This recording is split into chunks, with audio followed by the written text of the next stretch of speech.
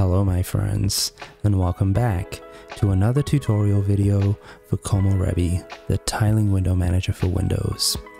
In today's tutorial, we're going to be taking a look at how you can configure a floating workspace. This is a workspace on which the windows will never be tiled and will always float. Keep in mind that to follow along with this tutorial, you will need at least version 0.1.19 of Komorebi. Let's get started. So right now, let's make this a little bigger. We have a couple of workspaces. This is basically the example configuration in the quick start. We have this BSP layout on Workspace 1, and we have the vertical stack layout on Workspace 2. I'm going to switch over to that for a second. So here we have the master view, and then we have the stack view, and you can see we're tiling, we're moving things around. But what if we wanted this workspace to be a floating workspace? Well, what you would do is you would remove layout from this workspace configuration definition. So I have removed that now, and I'm going to hit save. That is saved. Now we're navigating back over to workspace number 2. It looks the same, but everything is now floating. And it's, it's basically the default Windows floating window manager experience. I think it's quite common for people on Linux tiling window managers to also have a workspace that is like this, a workspace that is dedicated to applications that don't tile well or are better suited to floating.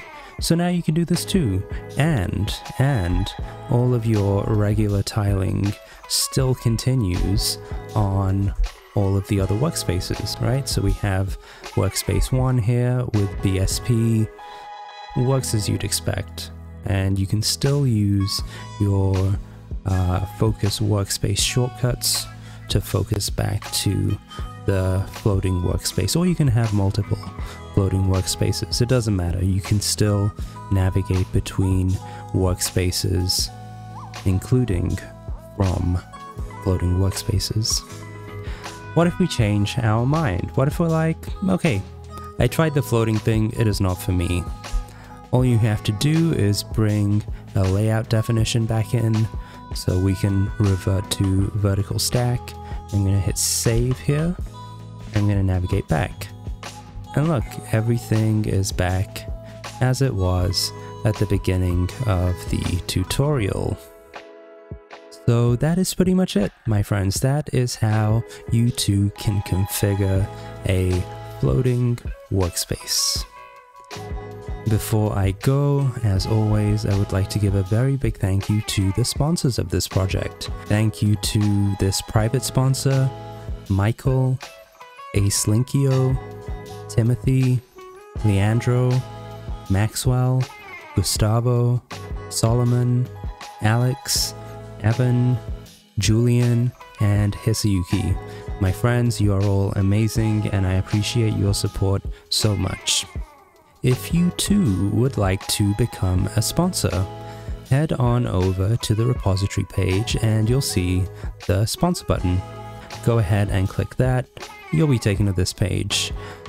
Even if you can sponsor for $1 a month, it makes such a huge difference to me. Honestly, I appreciate it so much.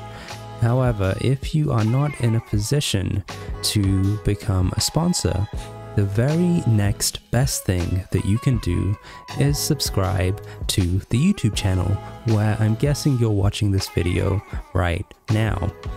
As of today, we have 674 subscribers. Pretty cool. We are aiming for 1,000. You may have noticed some ads playing on all of these tutorial videos, on all of the live programming videos. Once we hit 1,000, we'll start to get a cut of that sweet ad revenue.